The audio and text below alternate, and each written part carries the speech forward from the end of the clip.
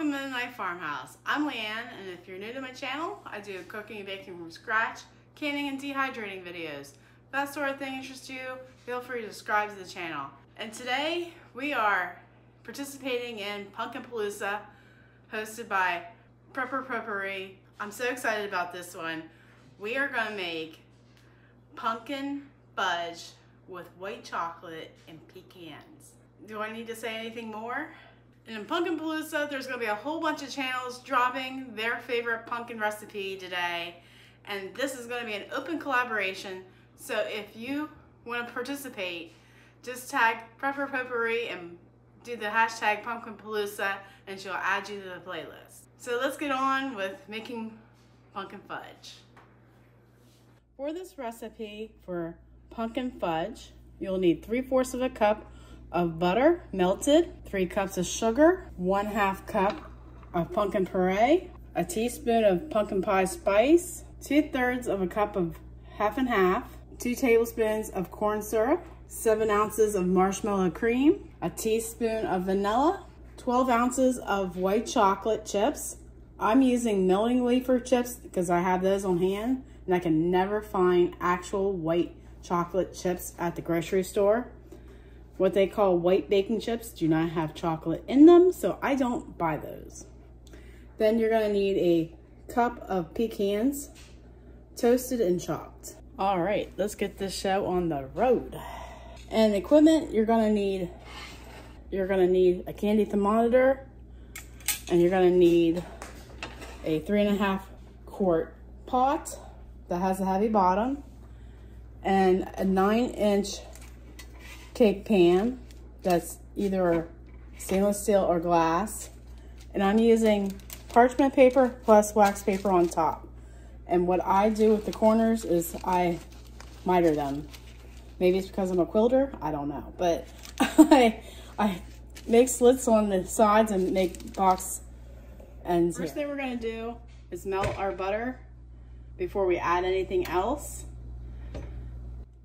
And I have ruined a microwave by putting whole sticks of butter into the microwave instead of slicing it first. And yes, my microwave has a softening butter button, but I left the stick of butter whole. I suggest cutting it into slices if you want to soften your butter in the microwave.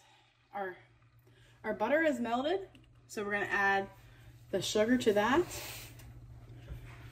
We're going to add our half and half and scrape that out of the bowl because we don't want to lose that goodness in there.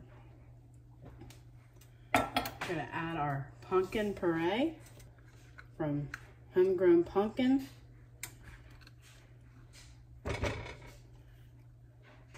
And 2 tablespoons of corn syrup. And I just ran out of Pam, or I would have sprayed it into the spoon first. I just came from the grocery store too. But I had everything for this on my shelf, ready to go. And this is the last of the corn syrup I had from my bake sale last week. And I was busy. Busy is an understatement. And if you're local, thanks for supporting my bake sale if you came. Or another time, because I know there's some subscribers that come to my bake sales. And we're going to put this on medium-high heat. And we're going to bring it to 234 degrees. I found it very helpful to use a silicone whisk. And one of my neighbors, who I have the bake sale with, she is known for her fudge, and she gave me this recipe. So I know this has to be good. Especially with the white chocolate. I love white chocolate over any other chocolate. Probably because of the fat content. And we're going to just keep stirring and stirring and stirring. We're going to keep stirring. And it's a good idea to have everything ready to go before we start. So I have even the measuring spoons ready. So for when this gets up to temperature, we'll be ready to rock and roll. I'm gonna put my monitor in here. I don't think it likes my side of my pot.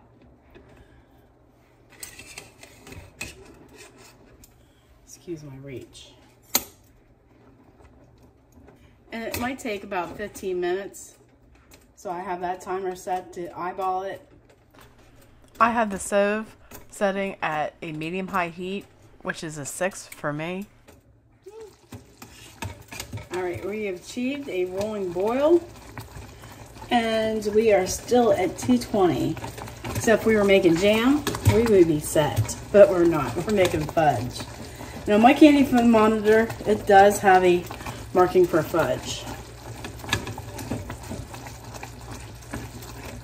The hardest part is just standing here and stirring it for about 15 minutes.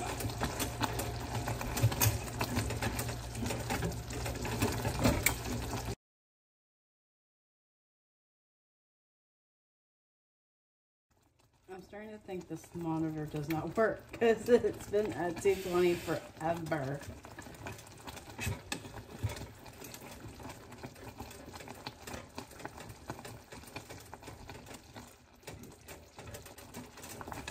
So we'll have faith. Faith over fear. That's what I like to say. Right, we're going to quickly move to the next step. Since our ingredients are at 234, we want to quickly add the white chocolate and the marshmallow fluff.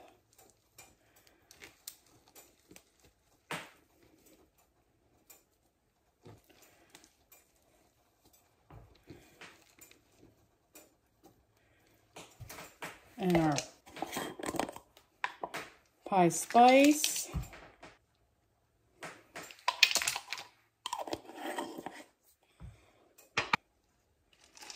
And our nuts. And vanilla. Vanilla should always go last in fudge.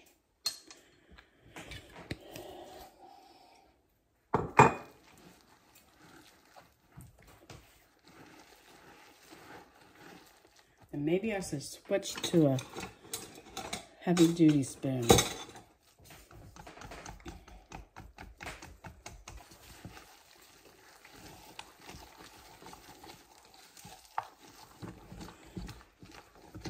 And since I cut up those chips, they melted very quickly.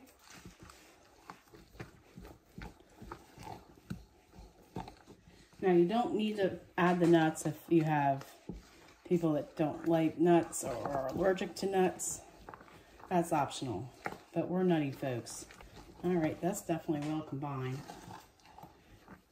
I wish you guys could smell it already. Oh, it smells divine. All right, since it's well incorporated, we'll bring you over to this pan.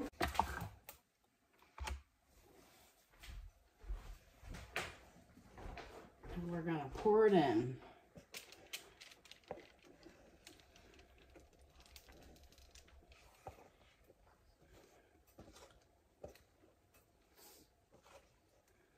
You can also pour this into nut cups, papers, and I think my pan was too small because that looks pretty big. And we're gonna let it sit for 2 hours. Then we might come back and do a taste test for you. All right, the fudge has been sitting out for almost 4 hours, so I think it's ready to cut. And we'll just peel back the wax paper and the parchment paper. And we want very small pieces.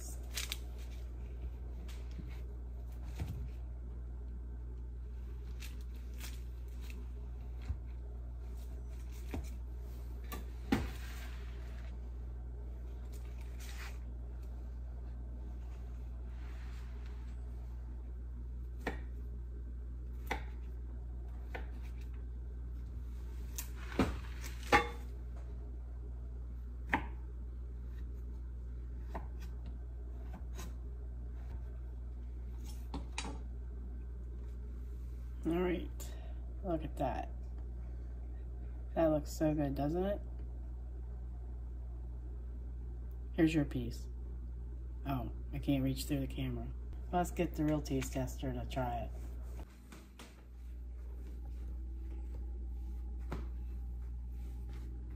What are you doing? Here, would you like a piece of fudge?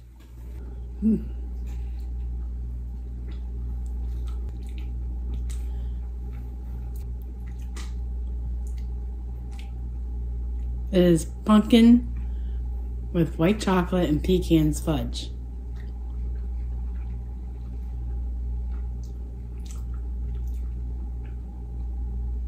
That's pretty good. You want another piece? Yeah. So what's it taste like? Pumpkin, pecans, and sugar.